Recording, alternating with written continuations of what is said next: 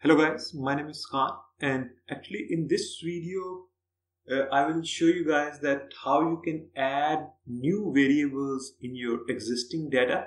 So if you guys remember that in Google Data Studio, in order to create any visualization, the first thing you need is data, and after that you can create visualization over that data, and then you can share that report in the end.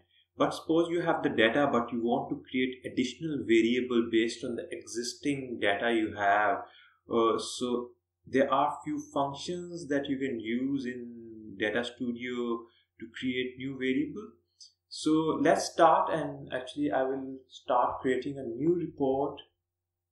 So I will say add a new report.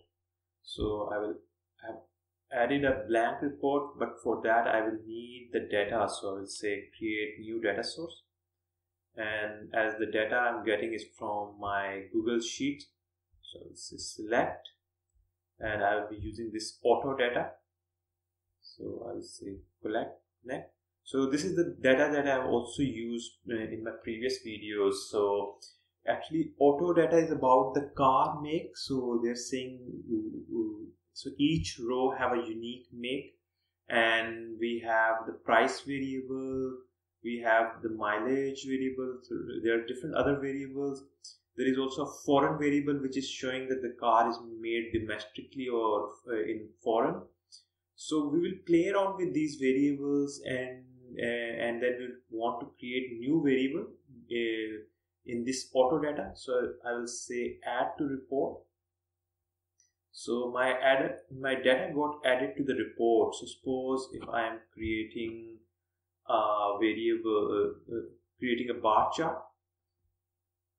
So suppose this is the bar chart I have created for my report, and you can see that the make of the cars. So my dimension is make. So the make variable, the car makes are showing on the x-axis and showing the price variable on y-axis.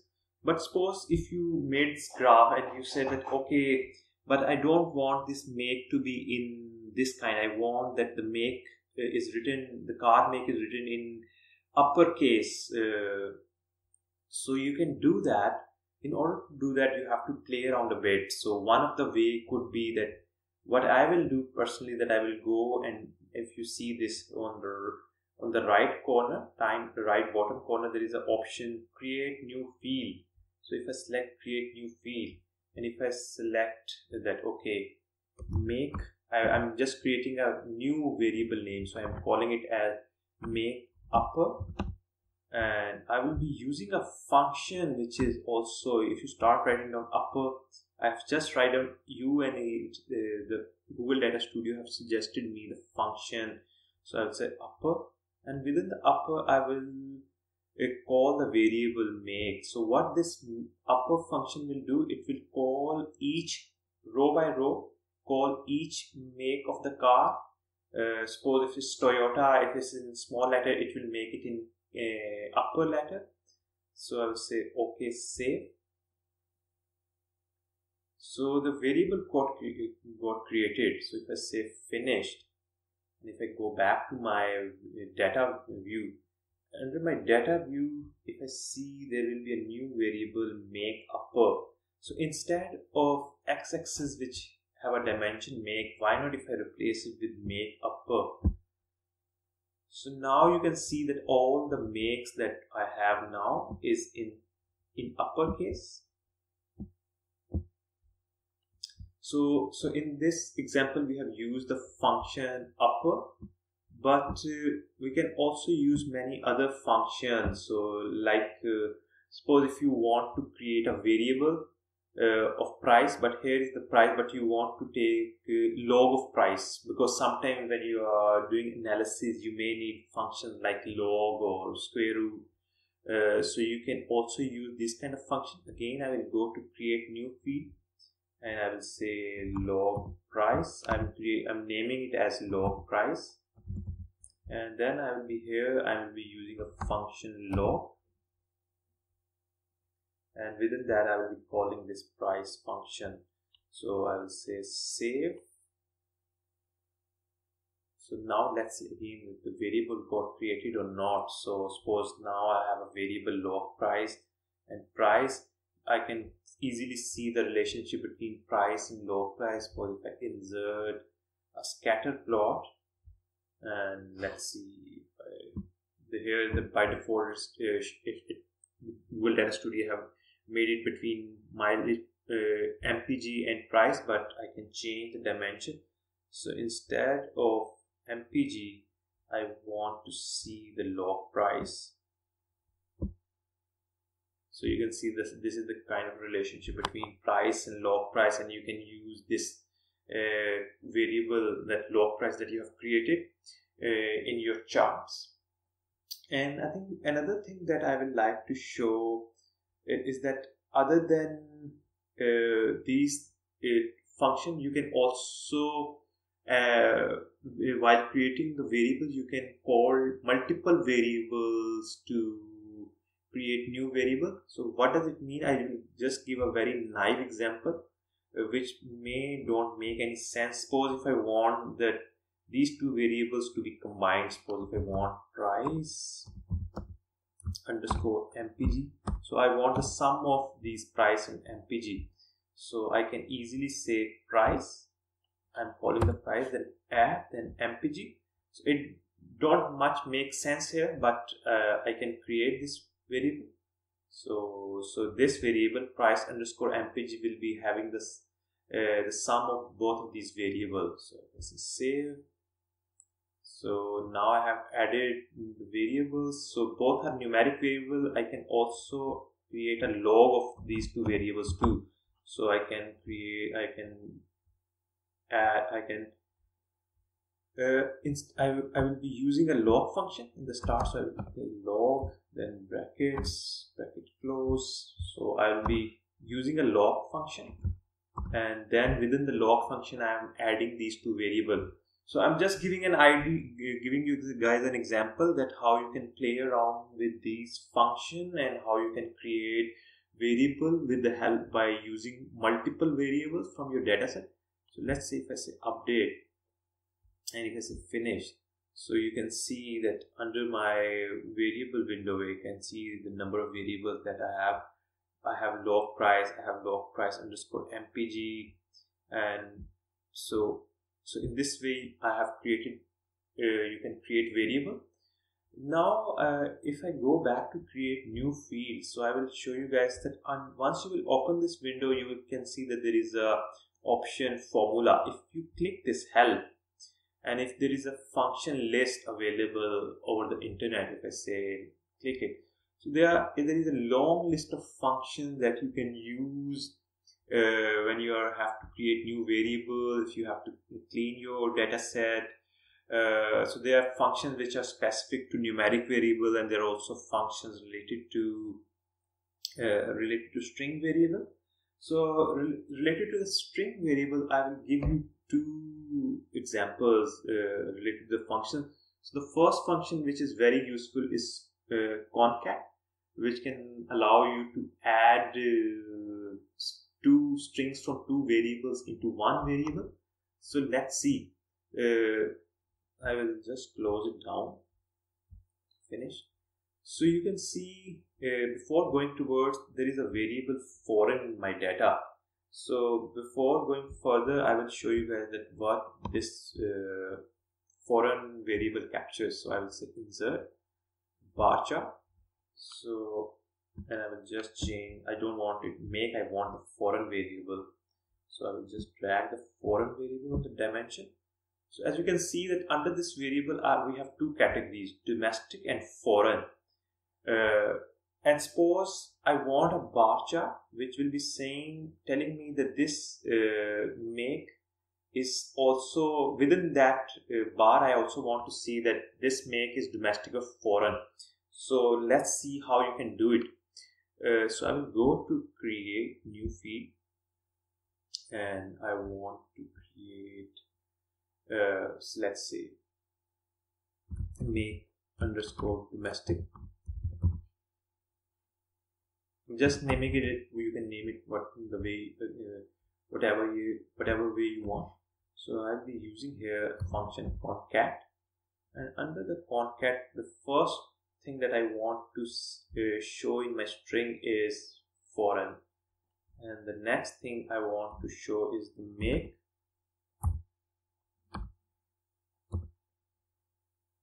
So this make variable. So let's see what does it do. So if I say concat save finished, and if I just update this graph, so I have this new variable which I have just created for you guys, make underscore domestic. So instead of make upper, if I drag this variable in my dimension, so you can see that what Google Data Studio have done, it's added the variable domestic first, and then it have added the car make name. So as you can see again, foreign, then car name, then foreign, domestic, then car name. But there is one issue, that there is no spacing between the domestic and the car name. So you can even do that. So I can even add space by using concat. So there is a bit trick which you can do. So I will create again a new variable, suppose domestic underscore make underscore. So this is the second variable that I'm creating. That's why I'm just adding 2 for my own use. So I will say concat again, and in order to add spaces between two strings, the first thing I will be using is foreign. I will take it from here, then comma. Now instead of writing down make, I will insert 2 inverted commas, add space, and then comma again, and then my last thing will be make. So now let's see if I save it, finished it. I will go back to my main report, and now instead of this make underscore domestic, I will use my new variable domestic underscore make underscore 2, which will probably add space between the foreign, between these 2 strings. So foreign and the car make will be having a space in order to see that is it working or not. So let's see. I will drag it in my dimension. Now if you see under my x-axis, I have a car makes have their name, but there is a domestic. It is showing me that the make is domestic or foreign, but between those strings there is a space. As you can see that there is a space between foreign and PU. So in this way you can see that how you can make your graphs a bit more attractive, or you can even clean your data set by using functions like concat. Another thing now I would like to show you guys, that suppose this graph that we have plotted, you are showing it's domestic and foreign, that these are the car is domestic or foreign. But suppose if you want that, I don't want the foreign to be written down here, it's a bit confusing, and I think it's better to be written as cross-border instead of foreign. So you can even do that. So there is a function which is available, replace. So what I will do, I will say if it's foreign written down, replace it by cross-border. So in order to do that, what I will do, I will go back to create new field, and within my create new field, what I will say, I will write down foreign. I'm just naming it foreign 2 because this variable actually will be derived from the foreign variable, and I will be saying replace. So replace.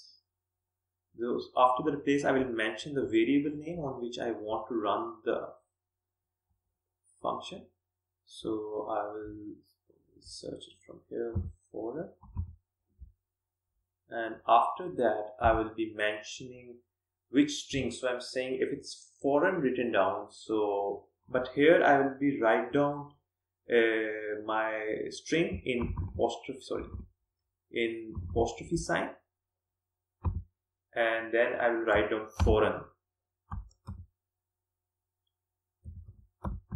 So if the foreign is written down under this variable name, I want it to replace it by,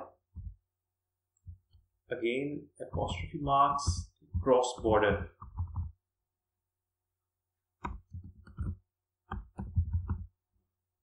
So here you can see that if there is a green sign here, it means that the formula, the way you have written down your formula is right. So, and you can save it and it will not give you an error. So I will save it, finished. And now in this graph, instead of using foreign variable, let's if I use this foreign2 variable which I have just created, hopefully the graph will remain the same, but our x-axis labels will be, instead of foreign, we will be having cross border written down, and the domestic will be remain domestic. So let's see,